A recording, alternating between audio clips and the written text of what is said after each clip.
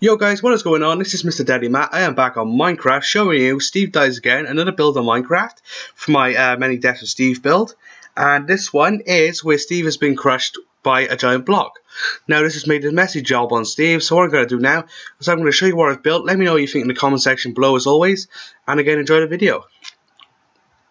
So here we go guys, this is Steve killed by a giant block. He's basically fallen and squashed him on the head when he was digging. It's kind of graphic, you know, I like things a bit bloody and I thought I'd build this. A giant block killing Steve right on his head, and as you can see, there's a lot of blood everywhere, blood spraying on his shirt, and his eyes are on either side of the block, as you can see. Right there, that's his eyeball. So yeah, just another build I wanted to do guys, you know, add it to the collection. I had someone commenting by the videos who wanted Steve to be squashed, so I decided to build a giant block on his head and just make him squash. So as you can see, there's literally nothing left of his head. It's been obliterized, and you can see there's the eye socket right there. There is his eye, that's all that's left.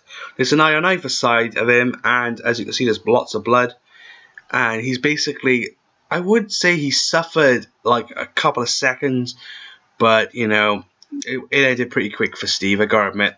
So anyway guys, this is just another quick build I decided to do.